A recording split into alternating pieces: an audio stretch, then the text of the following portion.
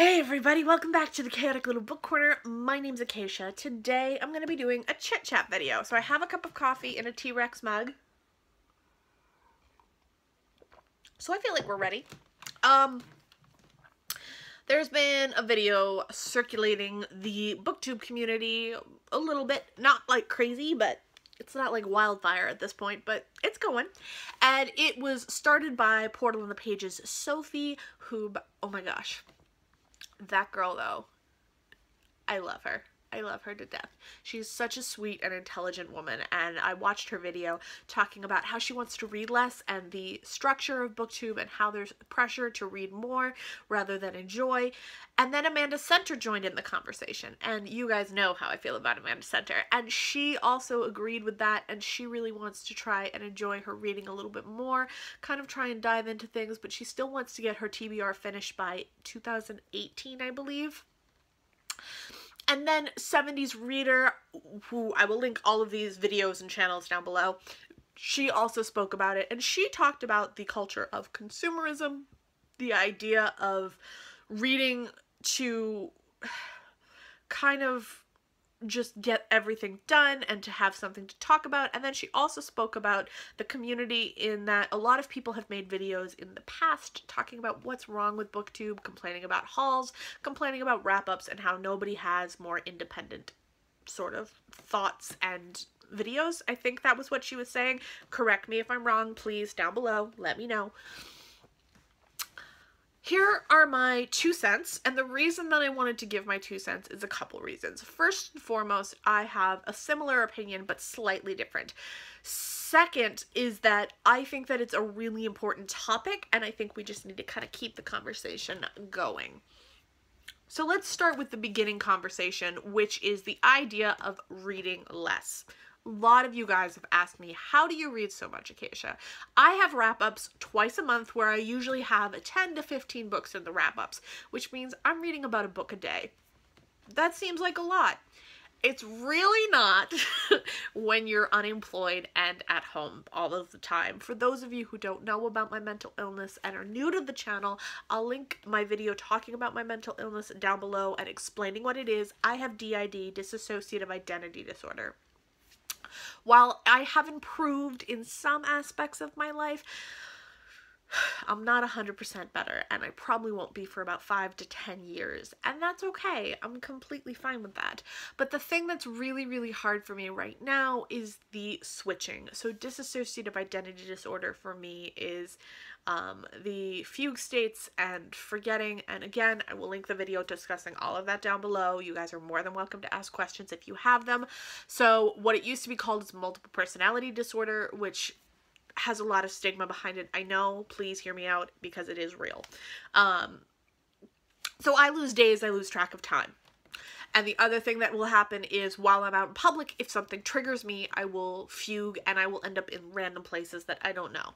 So I don't really leave the house very often. And when I do, there's a lot of prep work that goes into it, thought process that goes into it, and a lot of time and energy really goes into it.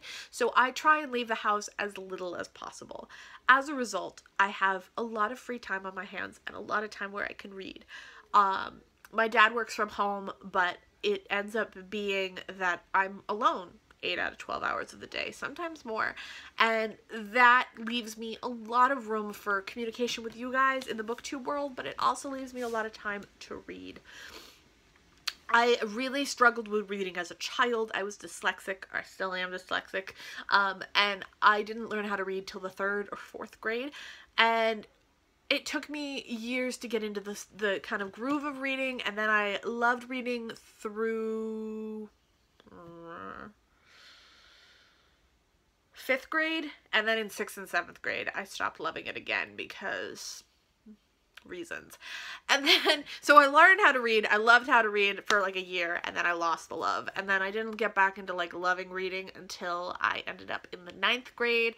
And then it became, I wasn't reading anything that I was actually told to read. I was reading everything and anything I could to just hide from the world. Anyway, my reading journey has been a long one. So At this point, though, I have time to read. I love to read, and I'm good at it. I can read 50 pages within an hour when I really set my mind to it, and I don't, like, distract myself with YouTube videos. So I really, really love that about myself, and I really love that I can do it. I can read 50 pages in an hour and actually still get quite a bit out of it. I can read a full book in an hour and really...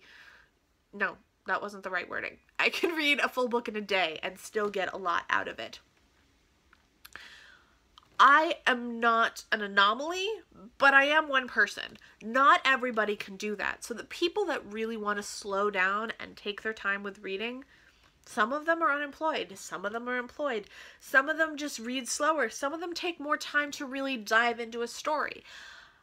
It's really, really different for each person, and so what works for one person might not work for another. What's working for me right now is just continually reading.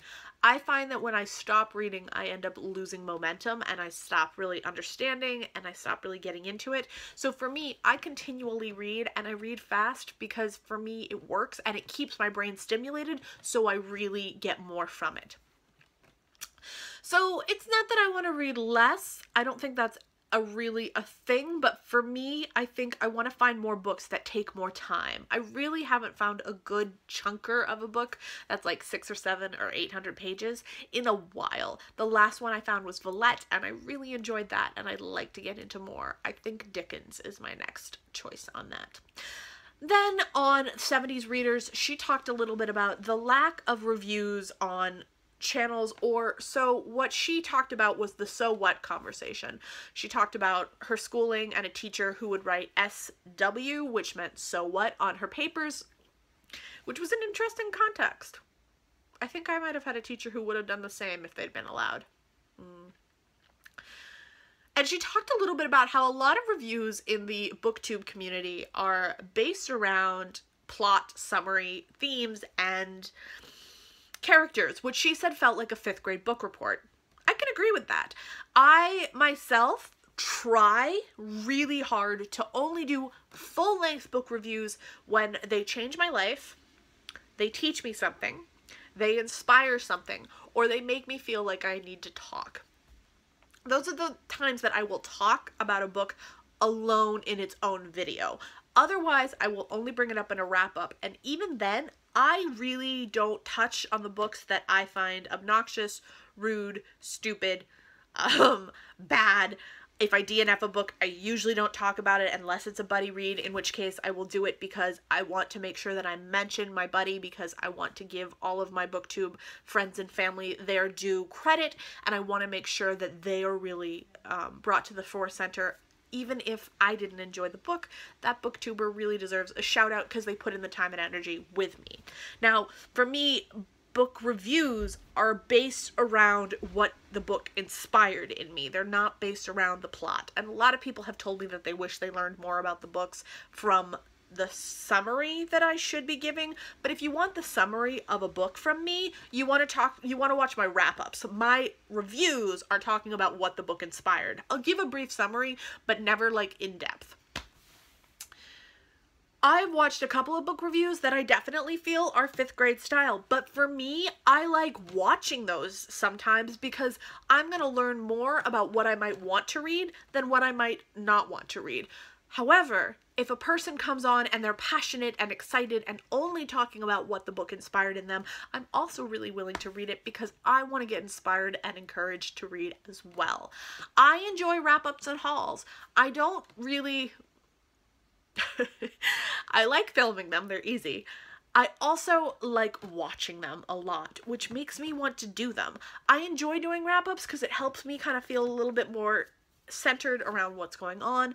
Again, I don't talk about books I don't like. If you would like me to start talking about those, let me know. But like for the most part, if I don't like a book, I DNF it or I finish it and then I put it aside and I put it on a pile and I sell it. And I sell it because I don't ever want my bookshelves to be cluttered with books that I don't enjoy. So everything on this shelf is a 3-star or higher. I think I have one book that I hate to the point of like I want it for the book. Yes, I own one book that I hated so much that 1, I made a review about it, and 2, I keep it so that I can talk about books that I don't like. Like when there's a tag video and it's like, which book do you hate? I'm like, this one. So that one I keep. But other than that, 3 stars or higher. As far as all of that goes, I really like watching those videos and I like making them. If you don't like hauls, don't watch them. If you don't like wrap-ups, don't watch them. It's not required for you to watch every single video that your favorite YouTuber comes out with. They're gonna be okay if you don't watch one video, because what they're gonna get out of you watching it and enjoying it is going to be more helpful than you watching something you don't enjoy and then feeling negative towards it. I would rather that you skip every video of mine that you don't like, give me no views on those, and then the one time that I like post, if you really love my reviews and you only watch them, great. Keep watching my reviews, skip the rest of them. I'm totally fine with that, because that shows me what you enjoy. When you comment, when you give thumbs up, all of those things tell me that these things you enjoy and you'd like to see more of them. If you interact with me that way, I'm gonna get better feedback than if you attack when you don't like something. That, for me, that positive feedback is really more constructive than negative. I'm one person, I'm talking from opinion. So other people might like constructive criticism in a negative way. It doesn't work for me. It puts me on the defense.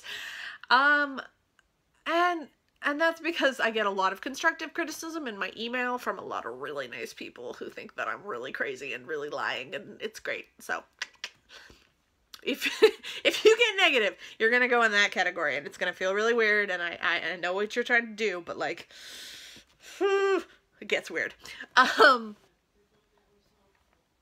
So those are my thoughts on that. And then my last thoughts are based around TBRs. Amanda wants to get her TBR down. A lot of people are really trying to take down their TBR. I don't ever want to not have a TBR on my shelf. I feel really strongly that I like having a TBR because one, it gives me options, so I feel like I have a lot to choose from. And 2, a TBR gives me a goal. And right now in my life, the TBR thing might change for me, but right now in my life, my books, this channel, and you guys, you're my social circle, you're my lifeline, you're my center of my universe, because I don't have much else going on, and I want this to be a job, and I want to have a career in this world. And the minute I run out of books to read is the minute I'm gonna feel like I'm done. I don't ever want to be done with you guys, and I don't ever want to be done with reading.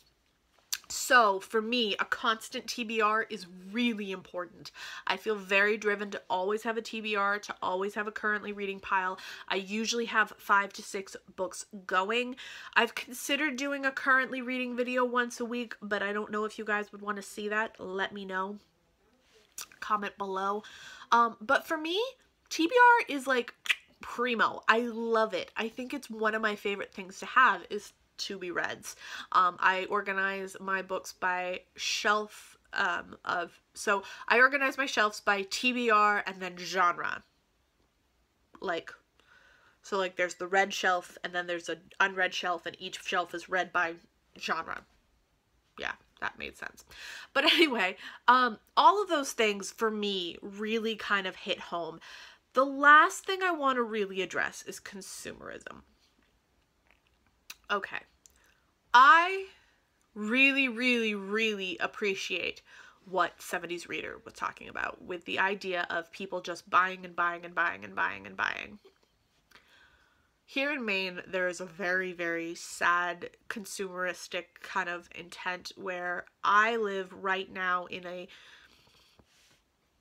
small town, low income community, and there's a definite consumer environment. We have antiquing stores everywhere, and then we have a Dollar Tree. Like, it doesn't make sense.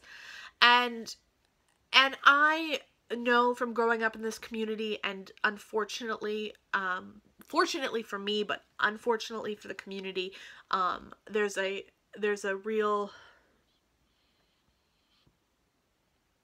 My family's middle class. Most of this town is not. My family came from away, which has always caused problems in the community for my family. But in general, as I grew up with fresh vegetables. I grew up with my dad having a garden and my parents having jobs and not living on like food stamps. And my parents taught me at a really young age how to budget, and that education was my way to kind of learn and to have cash and to grow. Education is really not valued in this community, and the consumerism of lower end products from such as Walmart or Dollar Tree is really, really easy because they need things that are cheap and easily disposable. I really believe consumerism is a problem. I do. But I believe that my consumerism in my situation is at a level of even and equal. What I consume and what my consumerism entails of is books. I don't buy new clothes very often, which is why you see the same clothes repetitively. Also, I'm a heavy girl, so only a few things fit nowadays, which is fine. When I do buy items, I buy items that are a higher price point, but they last forever. And I really like to invest rather than spend. The only thing I spend on is books. And I'm going to link down below my book buying, like how it works. I did a video talking about how I spend money and everything. I put my books back into the community. I sell them back, I bring them to Goodwill, I put them into libraries, I donate them. Whatever I can do to put the books that I don't like back into the book circulation, I will, because I think that that and buying used is really the best way to offset the consumerism aspect. I try very hard not to buy from full price stores. When I do, it's from either Abe Books, which is used. Oh, so that doesn't count. Book Depository is the other place. I think, don't quote me on this yet, I think I'm going to be switching to Barnes & Noble from Book Depository. I'm not sure yet. I think if I want a specific edition, I'll still go to Book Depository, but actually I'll probably just go to Abe Books if that's the case. We'll find out. But recently I worked with, I bought from Barnes & Noble, and I felt really good about the customer service and the research that I did into how they treat their customers and how they treat their associates was a really good, even thing. I want to keep doing a little more digging, but the way that I consume is I consume by putting money into places where I think that the customer service is good, the treatment of the workers is good, and also I see the company doing good. I don't shop at places like Walmart because there's a lot of negative stuff that they do for their associates. I also try and avoid big brand name stores like Macy's and JCPenney just because they're so big and they knock so many people's smaller businesses out of the water that it's just really hard. Supporting local environments, buying local, shopping used, things of that nature with books and consumerism, that for me is the best way to offset consumerism, to really put money back into the pocket of the little guy, to put money back into somebody's pocket who's in a smaller community, who's in a lesser, you know, who might have less than you.